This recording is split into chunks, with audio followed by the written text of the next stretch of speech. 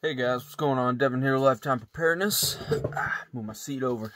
So I want to talk to you about worst case scenario with a vaccine, with this vaccine, or any really, any vaccine that's pushed through pretty quickly without years and years of testing, to make sure. Let's look at this objectively. Whether you like vaccines, whether you don't, whether you trust this one, whether you don't, just use a vaccine in general. So let's say with this vaccine, they go ahead and push it through.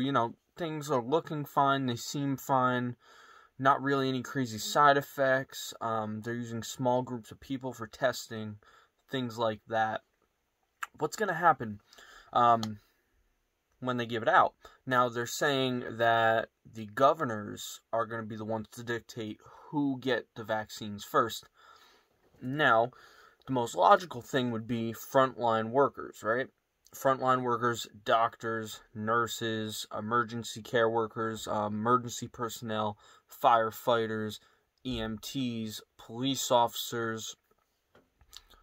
So let's look at it that way. If they're getting it first, because that's what the governors want, politicians, things like that, and something catastrophic happens in the process of making these vaccines, whether it's not a good vaccine and it has really bad side effects.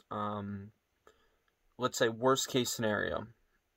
Just because it's interesting to think about worst case scenario with this stuff. All right, got some Berkey water filter right here. It's good water. So let's say all these people get it, whether they mess up on the new batches or it's just a bad vaccine, and then the people didn't have severe reactions, just the ones that went through the testing, because they're not doing large amounts of people. Let's say this is distributed next month, and it's given out to everyone in the frontline workers, in the medical field, as well as emergency personnel, politicians, people like that. Say it's given to them first. What happens if it's a bad batch or just a bad vaccine, and people start dying like crazy who get the vaccine because they all get it at once, or they start having really bad side effects to where they're severely sick, or it messes with them in a way to where they can't go to their job anymore. I seen this idea. I got this idea it was floating around on the internet. Now, I don't think this is what's going to happen, but it's just interesting to look at because it's always almost anything's possible, guys. I don't think this is gonna happen. It's not my opinion is not that this is gonna happen, but you never know. So I just like looking at different scenarios. What's gonna happen? The police aren't gonna be going to work. The ones that got it, who are having negative side effects or dying from it. The EMS workers wouldn't be. The firemen wouldn't be doing their job. The doctors, the nurses, the emergent care workers, the EMS, they're not going to be doing their jobs. They're not going to be going to work, or they're going to be dying.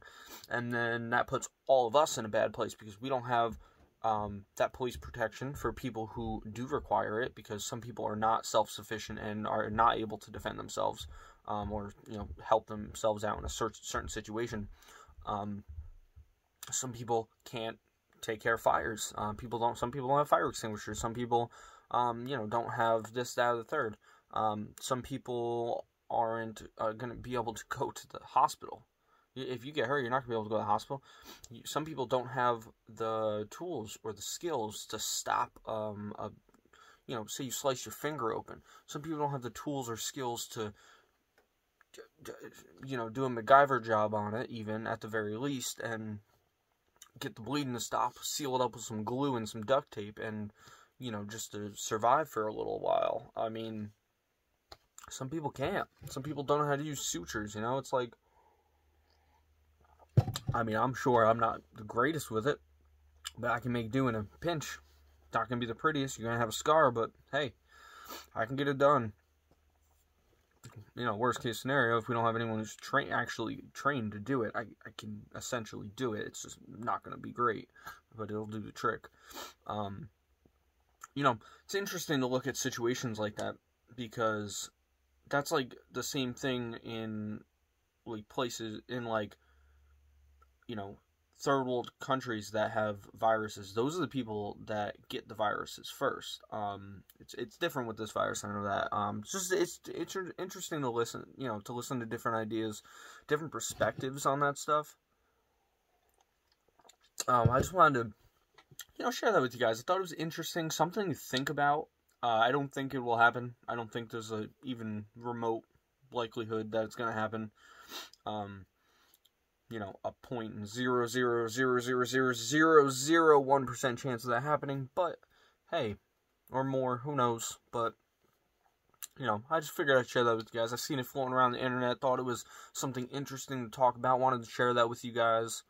Probably have one more video coming out tonight or tomorrow. We'll see. I'll probably put another one out tonight, maybe one or two out tomorrow. We'll see how it goes. Guys, if you want to show support for the channel, that'd be great. Go ahead and hit the subscribe button. You guys have been hitting it hard. We're getting up there. We're working towards 500 subscribers, so go ahead and hit that button. Go ahead and share with your friends and family. That way we can get the message of preparedness out there, guys. Share my videos, share other YouTubers' videos, other preppers. That way we can get the message of preparedness out there. The more people prepared, the better it is for everyone all around, guys. Think about it. If everyone even just has a pantry, a halfway decent pantry, it's going to make lives a lot easier for all of us. There's less people we got to worry about. Like I said the other day, I have two friends, one friend and another friend, and they're both starting to prep. They got their families starting to prep, so that takes a lot of stress off me because I would not turn them down. And I'm going to keep sharing this story because it is important for people to hear, guys. I would not turn them down, and we all have those family members or friends that we would not be able to turn down. So, let's go out there, let's get things done, and I'll talk to you guys later. Have a good one.